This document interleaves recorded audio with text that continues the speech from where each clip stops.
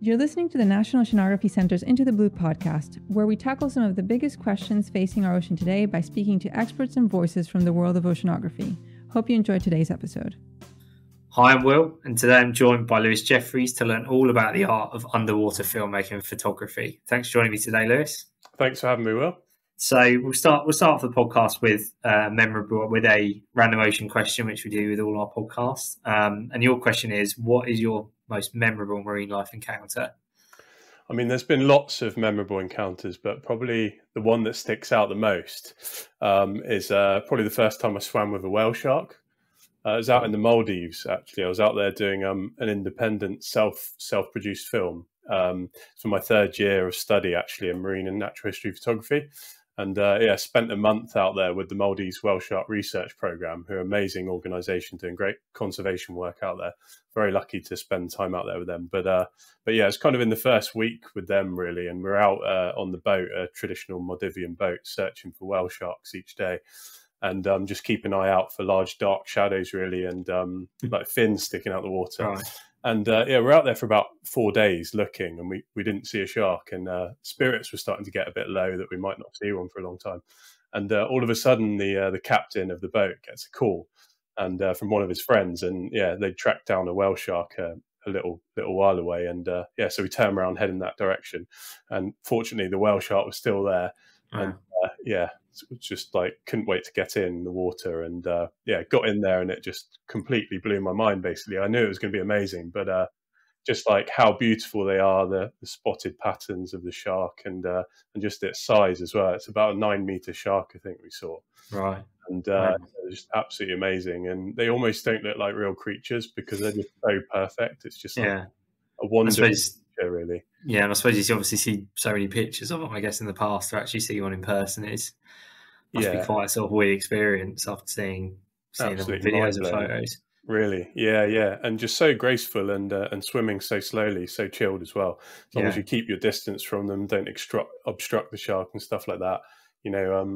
Just an amazing encounter, really. Wow. It's great. I'm sure you've probably got plenty of other ones like that we'll probably hear about soon. But should we start a bit about your background? So obviously, being sort of a filmmaker that does a lot of stuff underwater isn't sort of a run-of-the-mill sort of job. Is very unique. So do you want to tell us a bit sort of how you got into it? Was it always something that you wanted to do, or was it something that happened a bit later on in life?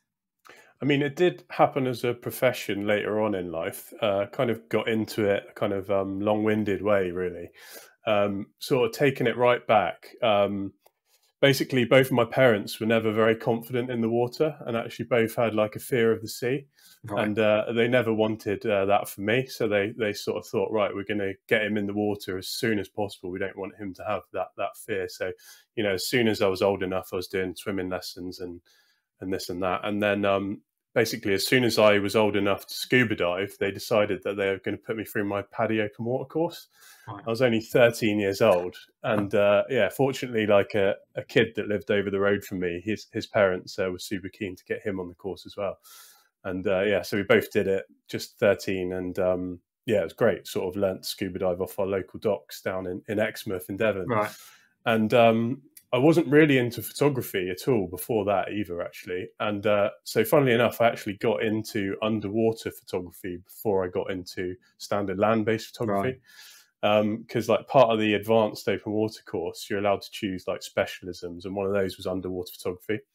And so we used a compact, like instant film underwater camera and took our pictures on that. And I just remember taking a few pictures of like blennies under the docks and things like that. Right. And just couldn't wait to show like my family and stuff that hadn't seen those things before. And so I think the love of photography and underwater photography especially kind of developed in those early few years, really. Yeah. But I actually sort of took a completely different career path, funnily enough. I was actually a car mechanic for like 10 years before I got into it, which is totally different. Basically, my dad kind of got me into, the kind of trade side of things and just, had to sort of earn money and get a stable job because obviously underwater filmmaking photography is not a stable job at all. But sort of did that for about 10 years and as time went on, sort of lost any kind of love and passion for cars totally, and sort of my passion for photography and diving kind of grew really. But so I was looking around for kind of a university course to kind of change direction, because actually earlier on in life I decided it wasn't the right time for uni at that stage in my life, you know, coming out of school at like 18, 19, I didn't really know exactly what course I wanted to do and stuff like that.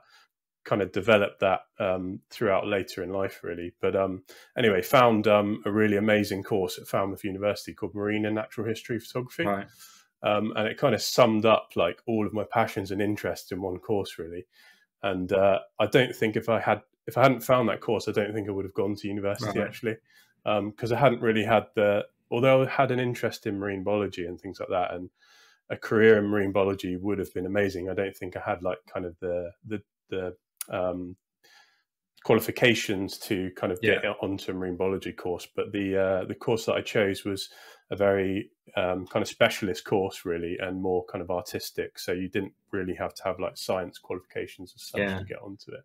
Yeah, I was going to say, like, it obviously is quite a specialist subject. And was it hard to find like that course, or was it something that was, you know, fairly well advertised? Because I imagine it's quite something that only a few people would do, not sort of the kind of course you'd think, oh yeah, if I'm going to go to uni, I'm going to do that. It's obviously very specialist. Yeah. I mean, if you sort of search for underwater photography courses, or like careers in diving, underwater filmmaking, wildlife filmmaking, that sort of thing, it's pretty high up the list.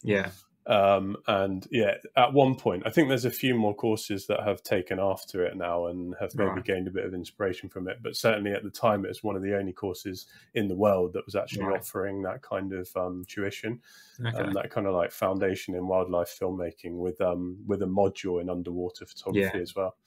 And anyway, the equipment that they offered there and that they have at the stores was just sort of second to none. I think they had about £3 million worth of camera equipment, including underwater stuff that you could get hold of and use, which was, you know, amazing. And that's kind of one of the barriers of getting in, as well as having access to the kind of kit that you need to use to be able to produce like high quality images and stuff. None of it's cheap, and having 3 years to play with lots of kit that you can't afford is priceless, really, as well as have the expert tuition from lecturers in the field and stuff like that as well. It was great. So that's a kind of long-winded way of how I got into it. I was going to say, talking about equipment, so I'd love to sort of know the process of kind of going on one of these, say, jobs that you have, when you say someone comes to you and say, we need this filmed or photographed underwater. What is the process that you have to go through to be able to sort of make that happen? So what things do you need to consider when you're planning a project? What kind of risks you have to think about? Yeah, definitely. There's a lot involved, and it's quite a long process at times. And starts from the very sort of basics, really. I mean, maybe to give like an expedition sort of example. So there'd be sort of like a scientific expedition going on maybe, and they might need a filmmaker or photographer to join that trip.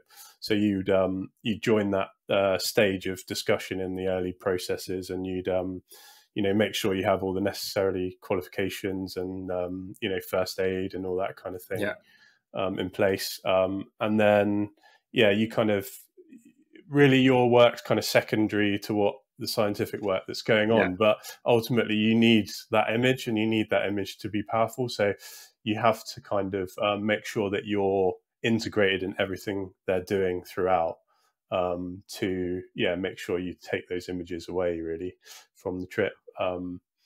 But I mean, weather is always a big issue as well, especially in the UK. I do most of my work in the UK.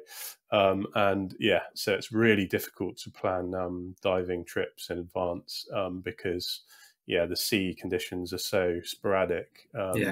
You're either lucky or you're not, basically, usually.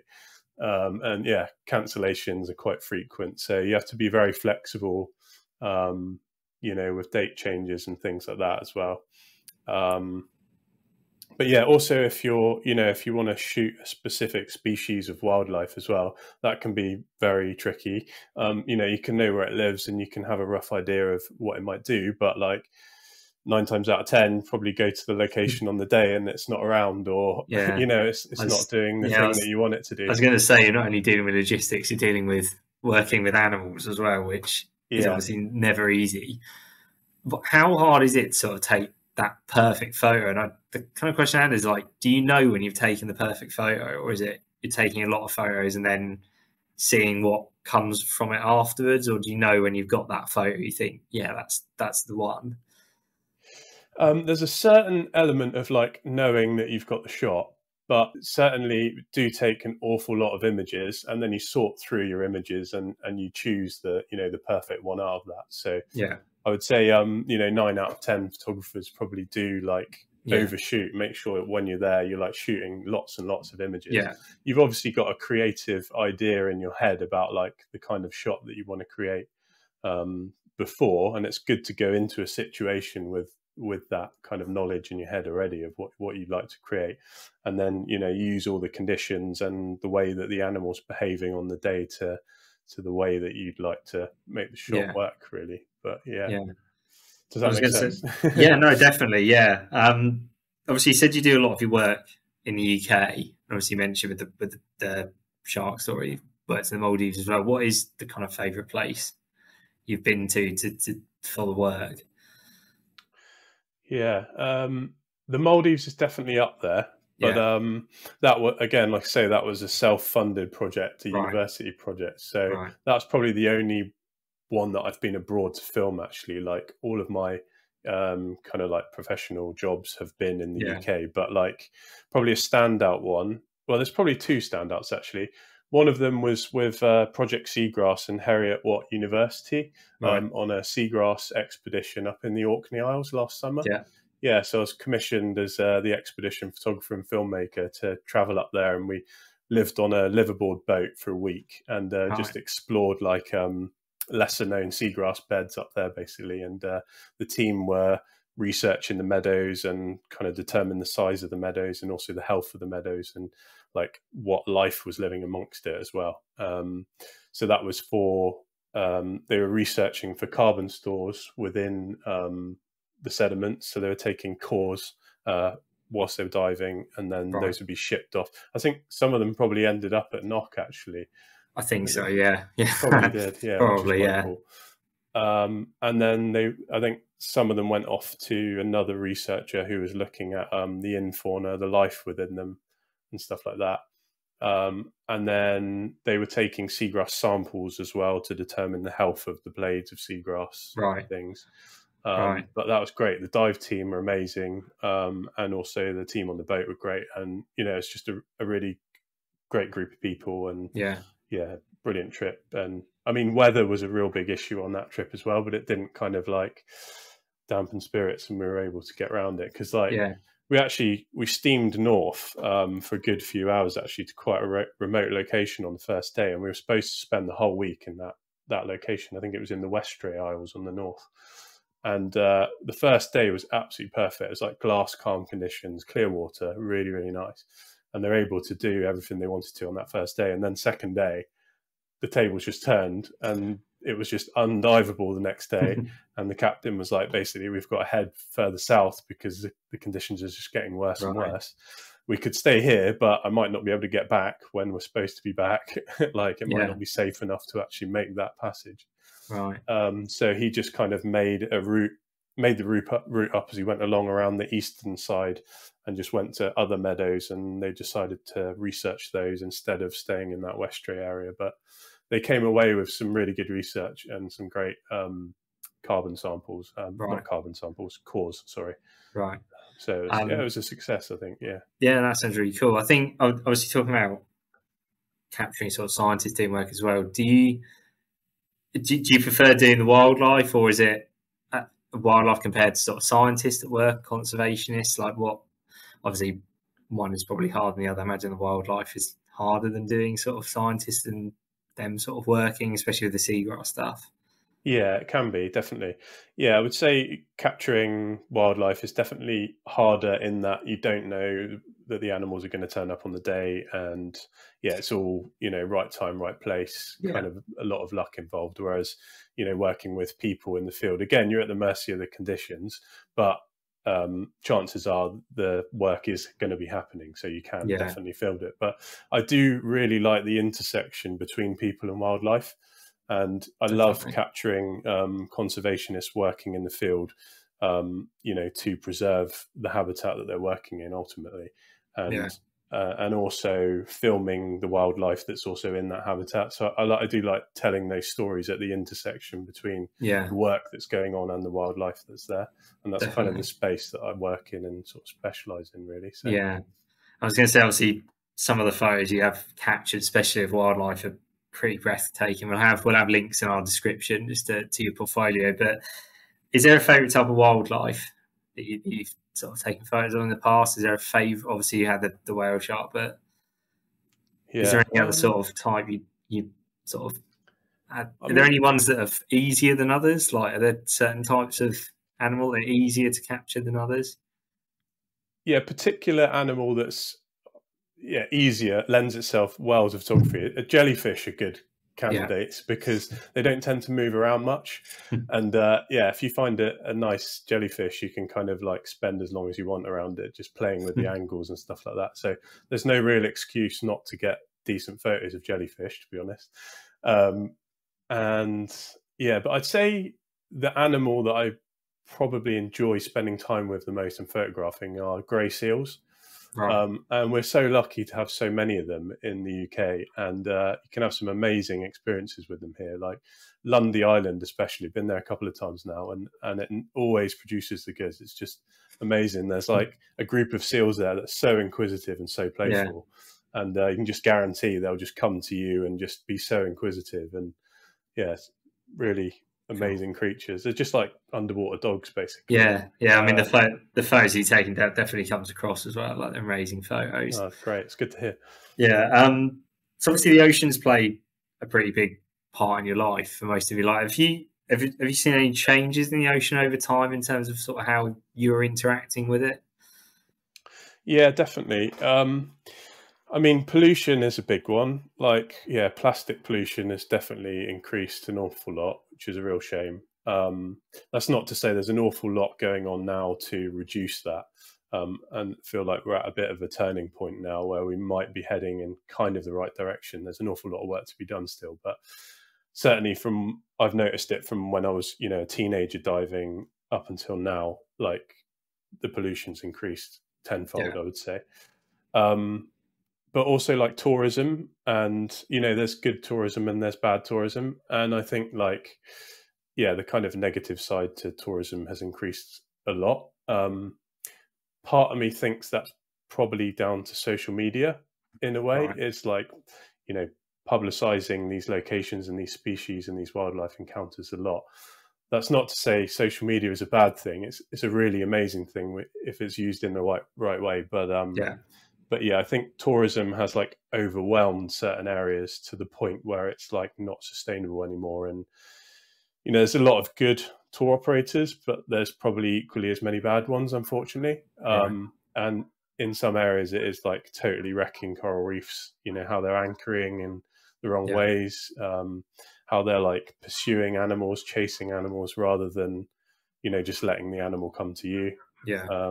There's a very fine balance there sometimes, but I mean, there's a lot of awareness about it, and a lot of the good operators are doing good work to try and spread the message and stuff. But it's a complex issue, and I think there's a lot of work to be done in that area. Yeah. Really. I was going to say as well, obviously going back to obviously mentioned the seagrass projects you worked on. Have you seen a lot of sort of positive things being done about the ocean yourself with your own work as well, and sort of the people you've worked with in the past? Oh, absolutely.